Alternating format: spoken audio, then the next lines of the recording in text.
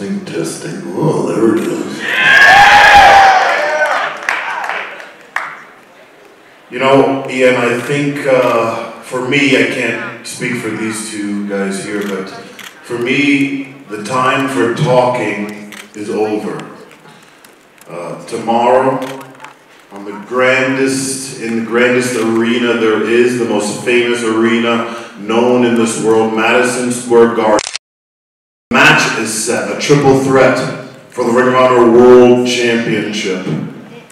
And what's going to happen is Jay Lethal is going to enter as the Ring of Honor World Champion, and Jay Lethal will leave as the Ring of Honor World Champion. It's something not only that I've promised to everyone who's listened, but I have promised to myself, I have promised to my family, my parents, and I've promised God himself.